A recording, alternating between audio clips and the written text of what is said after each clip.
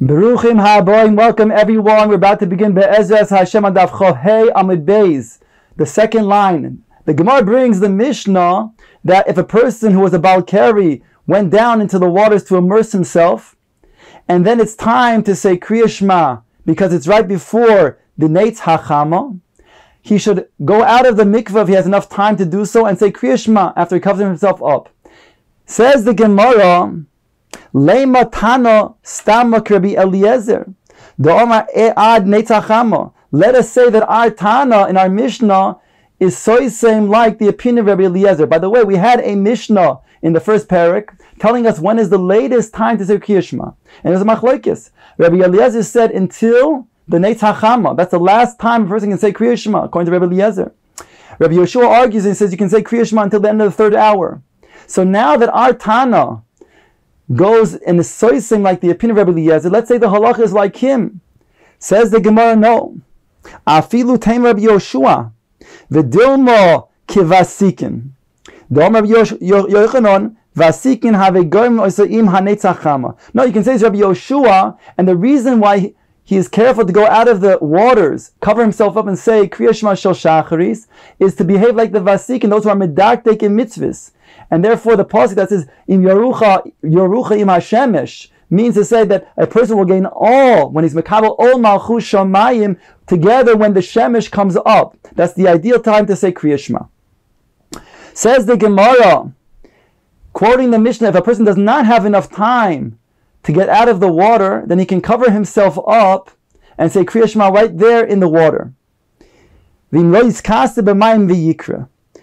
the Gemara, V'harei Liboy roya es ha'erva. We're talking about a case where a person is standing in the water and his head is outside of the water. And therefore, we have a problem. His lave is able to see his erva. And therefore, how can he say Kriya Shema? Says the Gemara, Omar bi Elozar v'iteim Rabbi Acha bar Abba bar Acha mishum Rabbeinu b'mayim achurim shonu. We're talking about water which is not clear. We're talking about where since the water is not clear, it's as if it's similar to the fact that a person is covered up by the dirt. And therefore, since he can't see, therefore, the erva, the heart cannot see the erva, thereby it will be mutter to be in such waters and say Kriya Shema. Now the Gemara brings a brayso along these lines. Tana Rabbanan. Mayim tzelulim if the person is in clear waters and he's now sitting in the water with his head outside the water, according to this opinion, the Tanakama of this brayso, he can say Kriya Shema. But there's another opinion that argues and says no, he has to move his feet to cause the dirt to then cause the water to become unclear, whereby his heart won't see his erva. Ask the Gemara, Tanakama, Hare Liboy Rosa Erva. But the Tanakama, behold, he is saying that a person can say Kriya Shema in such a situation, his heart is seeing the erva. Why is that not a problem? After all, the Torah says that you cannot see erva when you're saying Divrei Kedusha, including Kriya Shema.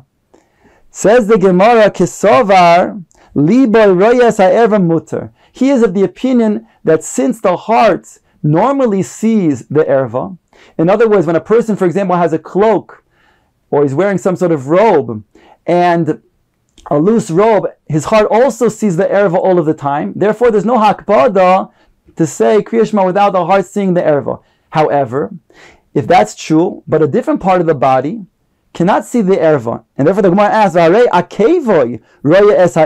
what about his heel? His heel is, yes, seeing his erva. How can he do that? Says the Gemara, he is of the opinion that that's also not a problem. When the Torah says that a person cannot see his erva when saying Divrei Kedusha, or somebody else's erva for that matter, it's talking about with his eyes, and therefore not any part of his body parts is a problem to see the erva. Itmar, the Gemara brings a statement, Akevoy royes ha'erva mutter.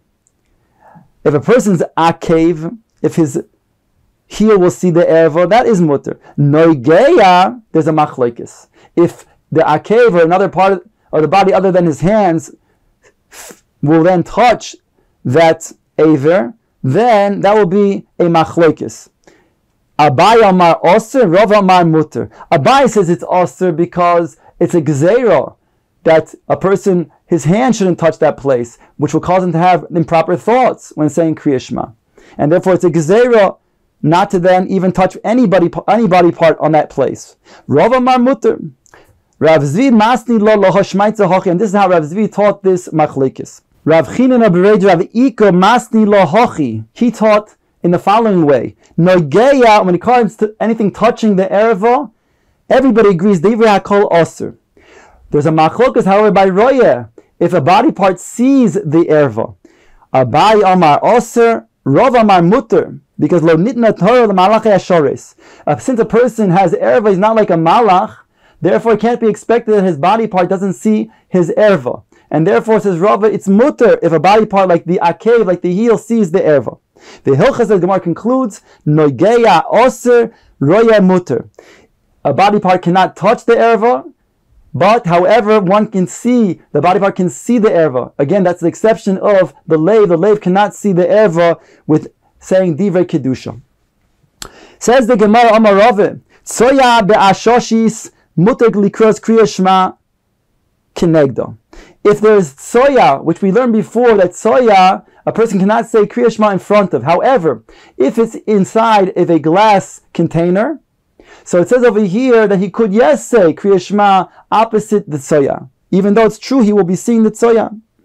Erva ba'ashoshis, also likros kriya shema kinegdo. However, if there's erva behind, let's say, a window, that a person cannot say Kriya Shema opposite that window.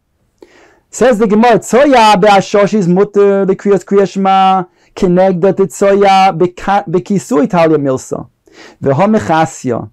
The difference is that when it comes to tzoya, the Torah is makbid that the tzoya be covered. It says v'chisisa. It says you shall cover it up.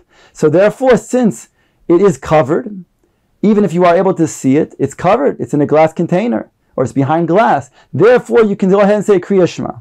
Erva, on the other hand, Ba'ashoshis is also likros Kriya Shema kinegdo, because lo yira bechol ervas dover omrachmona v'ho k'michchazia. Here it's different because when it comes to erva, the Torah says a different point. It says you should not see an erva when saying divrei kedusha, and here, since it's behind glass, you will be able to see it, and therefore you cannot say Kriya Shema when it comes to seeing erva behind glass.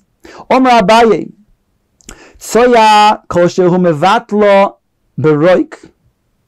Tsoya kol shehu mevatlo beroik. Abaye says if there's a tsoya, a little bit of tsoya, then a person's spit, if it's going to be on top of the tsoya right away before it gets absorbed, it will be considered to be something that is mevatel the tsoya. Amar Rava uveroik avei. Rava says that it has to be thick. The roik has to be thick. The spit that he's spitting on top of the tsoya has to be thick in order to cover it properly. Let's say there's a hole in the ground and there is tsoya inside of the hole. So he says if you cover it up, even when it comes to standing on it, you're wearing a shoe and you're standing on the hole, you can go ahead and say Kriya Shema. And the chiddush, of course, is that even though he is putting his foot on it, and you might think that the sandal or the other shoe wear that he's wearing is bottled to himself, still we say no, it's good enough to cover up the tsoya. Says the Gemara, Boimar bereid Ravina tsoya devuka besand loy mai. What happens if the tsoya touches the bottom of his sandal, of his shoe, while he's covering it up? What's the din there? The Gemara says teku. Gemara doesn't resolve the question if indeed that's a problem, because it's, yes, now touching, in this case it's touching his shoe, but nonetheless the shoe is still something that he's covering it up with, and since it's connected to his body, it's considered to be a problem of saying Kriya Shema neged the tsoya, or no, that we say that's considered to be covered up, and therefore it's not a problem, it's underneath him. Teku, the Gemara leaves it unresolved. Says the Gemara of Yehudo Akum, if there's a person who's an akum oived kalchovim, then a person cannot say Kriya Shema opposite his erva. Says the Gemara, my area akum afilu yisro nami. Why mention akum? everybody, including Yisrael, you can't go ahead and say erva. You can't say Kriya Shema Keneged erva. What's the difference? Says the Gemara, Yisrael pshitale the osir. Everybody knows that's pashit, that opposite a Yisrael's erva you cannot say. Ela akum itzrichale. By an akum there's a chiddush. Mao the same I might think to say hoyil v'ksiv behu asher basar chamorim besaram ema kechamor ba'almahu. I might think since therefore his erva has a din of a erva, a basar of a chamor, therefore it's not considered to be erva halachically, that there's a problem to say Kriya Shema negdoi.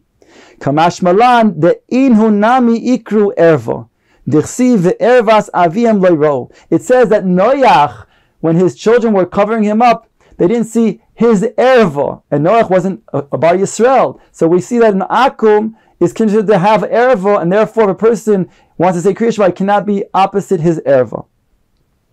Says the Gemara, lo iskase lo b'mayim haroim v'lo b'may hamishra ashiyat lesoichen mayim. The Mishnah over here says that a person has to cover up himself, but not with putrid waters. And the Mishnah goes on to say also not with waters that have a stench because flax were soaked in them. And it says over here,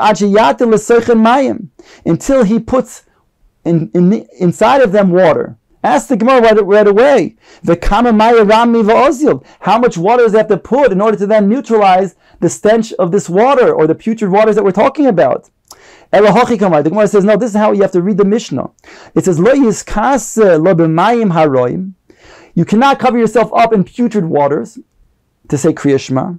V'lo b'mei hamishra klal, and not in waters that were soaked in with flax at all. Then the Mishnah goes on to say, umei raglayim, a different subject. In regards to mei raglayim, if they are, let's say, on the ground, then you can't say Kriya Shema ajayatil lesoichen mayim v'yikra, until you're mevatil those mei raglayim with water. Then you can go ahead and say Kriya Shema. Tanu Rabban, now the Gemara brings a brayso. Kama yatil lesoichen mayim. How much water do you have to put on the mei raglayim to neutralize it in order to say divrei kedusha Kriya Shema? Says the Gemara, kol shehu, even a little bit, according to the Tanna Kama. Rabbi Zakkai oimer revi'is. Rabbi Zakkai argues and says, no, it has to be a shiur of a revi'is of water. Omer Rav Nachum machloikes levasoif, aber betchila kol shehem. He says the argument they're arguing about is after you already have mei raglayim on the ground. Then there's a machlokes how much water to put on top of that mei raglayim. Is it a kol shu or is it a revi'is? However, he says, if it was first putting the water and then on top of that, somebody then urinated, that, he says, is not a machlokes, even a kol shuhu of water. Meaning to say, because since the water is first on the ground, all of the mei raglayim that goes on top of that water will become mizbatel the moment it touches that area of the water. Rav Yosef amar machlokes lechatchila, aval levasof divrei hakol revi'is. He says, no, that machlokes is when you first, a person first has mei raglayim, and then, his machlokes is dafka lechatchila, when they first have water, and then there's mei raglayim on top of it. That's their machlokes. However, levasof divrei hakol revi'is, but everybody agrees that if there's first mei raglayim, you have to put a full shear of a revi'is in order to neutralize mavatel the mei raglayim. Omar le Rav Yosef l'shameh, the Gemara brings a ma'aseh that Rav Yosef said to his shamish, I see li revi'yoso demayo. Here he's talking about there's already mei raglayim, and he says, bring me a revi'us of water, like Rabbi Zakkai, so I can mevatel the mei raglayim and say divrei kedusha next to it. And therefore, whether it's before or whether it's after, he says the halacha is that a person has to have a shear of a revi'us, no matter what the amount of mei raglayim that there are. Whether the mei raglayim is before or after, no matter how much the mei raglayim is, it can be neutralized by a shear of a revi'us of water. Now the Gemara brings a brayso that begins with the halacha that we just saw and brings some other halachas in addition. Tonu Rabbanon, Grav shel re'i va'avet shel mei raglayim also likro Kriya Shema kenegdon. If a person has a bedpan of ceramic, whether it is something that is designated for gedolim or whether it's designated for ketanim, he cannot say Kriya Shema opposite it. Ve'afa b'she'ein b'hem klum, even though it's empty and it's clean, but since it's designated for ketanim or gedolim, Therefore, a person cannot say Kriya Shema opposite the bedpan. The Brisa continues, and meiraglayim, if it's in a kli that is not a bedpan, but rather a new kli, so then he cannot say Kriya Shema until he's mevatil those meiraglayim with water. The kama yatil is seichen mayim. This is what we saw before. And how much does a person need to mevatil those meiraglayim? How much water? Machlokes. The opinion of the Tanakama is kol shehu. Rabbi Zakkai Omer Revis. Then the Brisa goes on to say bein lifnei hamita, bein la'achar mita. Whether the bedpan is before the mita, or whether the bedpan is after the mita and there's a hefsek of the mita, he will not be able to say Kriya Shema opposite the bedpan. Rabbi Shimon Gamliel Omer la'achar hamita kare. If it's behind the mita, there's a hefsek of the mita, and therefore you could say Kriya Shema, even though the bedpan is in the room, but it's behind the mita. Therefore you can say it. However, lifnei hamita eino kare. But if it's before the mita, you cannot say the Kriya Shema. And he adds, aval marchik hu arba amos v'kare. Rabbi Shimon Elazar Omer, Rabbi Shimon says, afilu bayis mea amma lo yikro, ashi yosim o shianichim tachas hamita. He is of the opinion of Shimon Elazar that the bayis, whatever room, whatever place that you're in, however large it may be, is considered to be daled amos. And therefore, wherever the bedpan might be in that room, even if it's far in the other corner, you cannot say Kriya Shema in that room until you do one of two things. Either remove the bedpan entirely by putting it outside, or by hiding it underneath the bed. Now the Gemara asks, that which Rabbi Shimon Gamliel said, that if it's behind the mita, if the bedpan is behind the mita, you can say Kriya Shema because there's a hefsek, but if it's in front, you cannot. He added words and he said, but distance yourself daled amos and read the Kriya Shema. What was he referring to? Asked the Gemara. Achar hamita kore miyad. Lifnei hamita marchi daled amos v'kore. Was he saying that if it's behind the mita, therefore there's a hefsek of the mita, you can say Kriya Shema right away? Or was he saying, and when it's before the mita, then you have to distance yourself daled amos and say Kriya Shema? Or alternatively, or dilma, this is what he was saying. If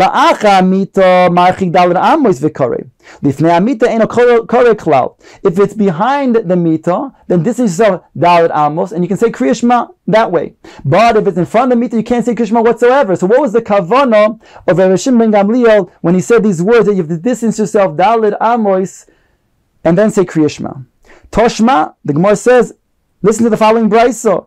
The Tanya, Rabbi Shimon Elazar Omer, Achar hamita kare miyad lifnei hamita marchik arba amos. So that sounds like the opinion that we just heard, the first of the two tzdadim, that indeed if a person is achar hamita, he can read the Kriya Shema right away because there's a hefsek. But if it's in front of the mita, then he has to distance himself daled amos and then say Kriya Shema. Rabbi Shimon Gamliel Omer afilu bayis mea amma lo yikro asher yotzim o shianichem tachas hamita.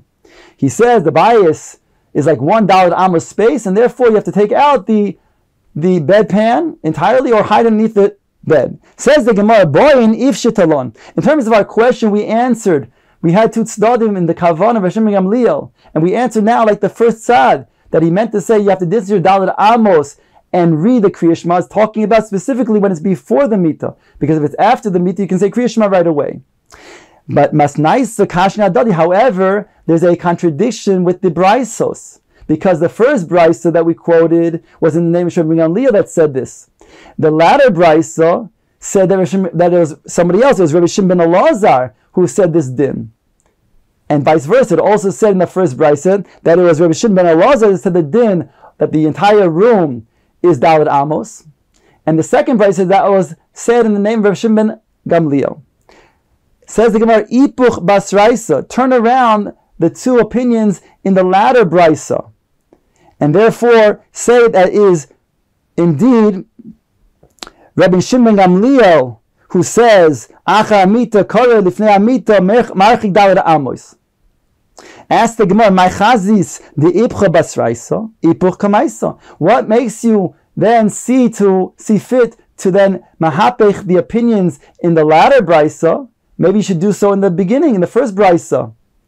Says the Gemara, Man Shamas lei the Omar Kule Bayis Arba Amos Domi Rabbi Shimon ben Elazar. He says we have a Masor. It's not clear where it's from, but that Rabbi Shimon ben Elazar is the one who said this halacha that if you have a bayis where there is a bedpan inside of that bayis, no matter how large it is, then it's considered to be one dollar amos space, and therefore you'd have to take it out entirely or hide it underneath the bed. Says the Gemara. Now that we talked about this opinion that you can hide underneath your bed and say Kriya Shema, ask the Gemara of Yosef, Boy mi name Rav Huna, mita palchas mishloisha. If it's a bed that is less than gimel tfachim, pshita li tekilavu dami. It is pashit to me, since there's a halacha lahoshim Sinai, that there's something called lavud. Within 3 tfachim, it's as if it's enclosed, it's closed space. And therefore, if the bed is lower than 3 tfachim, then it's as if it's on the ground. And therefore, if the bedpan is underneath the bed in such a situation, it'll be as if it is covered up, and you can say Kriya Shema in that situation. So he said, that's pashit to me. What is not pashit? The following. Shloisha arba chamisha shisha shiva shmoina tisha mahu. What about beyond, higher than 3 tfachim? 3 tfachim and beyond. What is the din then? Amar li, he said to me, Lo yadana, I don't know the halacha, I don't know to answer you the question. Asora vado lo mi boili, he says, 10 I for sure did not ask. That for sure is not a question to me. Amar Abaye shapi avit de lo I boilach. It's good that what you did by not asking the question of 10 tfachim. Because kol asar reshusa achritahi, because every 10 tfachim is considered to be a separate, independent reshus, and therefore for sure that would be considered to be uncovered if the bedpan is underneath a bed that is 10 tfachim or higher. Amarava hilchasa pachos mishloishe kelavudami. Rava says the halacha is that if it's a bed that we said is less than 3 tfachim, it's like a closed space, whereby if the bedpan is underneath that bed, then it's considered to be covered up by the bed, and you can say Kriya Shema in that room. Asara reshusa achritahi. If it's 10 tfachim or higher, that's a completely different reshus, and therefore you could not say Kriya Shema according to this opinion if it was underneath such a bed. Mishloisha adasara hayne deboy mine Rav Yosef Rav Huna. This was a question that Rav Yosef asked Rav Huna, and that Rav Huna didn't have an answer to that question. Omar Rav, halacha ki Rabbi Shimon ben Elazar. The halacha of Rabbi Shimon ben Elazar in this regard, that a person who has a bedpan in the room, it's like if no matter how large the room is, as if it's within Daled Amos of where he is, and therefore he cannot say Kriya Shema or Divrei Kedusha opposite it, unless he brings it outside the room, he said, or puts it underneath the bed. That is a bed of at least underneath 3 tachim. V'chein Omar Bali, Omar Yaakov, Borod the Baal Shmuel, Halach Rabbi Shimon ben Elazar. The Rav Amar ain't Halach Rabbi Shimon ben Elazar. However, Rav said the halacha is not like him, and therefore, if a person is going to be a distance of Daled Amos from such a thing, it has a din of tsoya, and therefore a person could say Kriya Shema or Divrei Kedusha opposite, so long as it doesn't have a smell that is emanating from it, and as long as it's something that is going to be at such a distance.